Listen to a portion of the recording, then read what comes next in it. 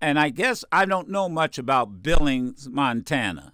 I mean, the relationship there. How many African Americans live there? Have there been any issues with the police there or not? Yes, there's been a lot. Actually, I've been having a lot of calls about and messages about getting a group together because they are very horrible here. Even, and I hate to have to put this on air, but my best friend told me to say it. I'm just gonna go ahead and say it. Even after that, the next day when the thing went viral, I went to go pay my rent on the first, and the police followed me for 20 minutes. No. For 20 minutes. And yes, I was swerving through traffic, and I had to make sure somebody stayed behind me so I couldn't get pulled over. The man wanted to pull me over. They're not playing with me.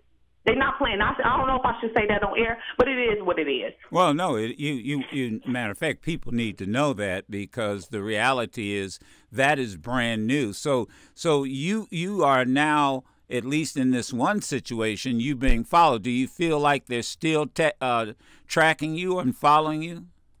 Yes, it's dead serious. That's not a joke. They was following me and my husband for 20 minutes. My husband was very nervous. I was crying. I had a panic attack. I had to let him drive, literally.